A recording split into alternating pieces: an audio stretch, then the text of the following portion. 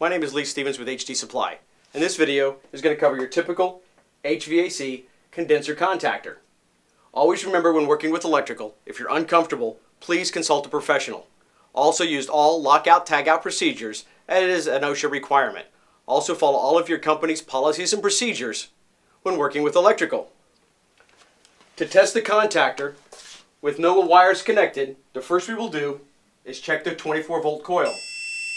We have continuity, and this means that that part is good. Now reading across the poles of the contactor, right now they are open since the contactor is not energized. And as you can see, we are reading open on both contactors. So as of now, this is working correctly. Now we have the AC contactor wired. Once we energize the coil by turning the thermostat to on, it will energize the coil and pull down the contactor, completing the circuit to turn on the compressor. We do this by turning the thermostat to on. As you can see, the coil pulled in the contactor, completing the circuit. It also turned on the fan by energizing the fan relay.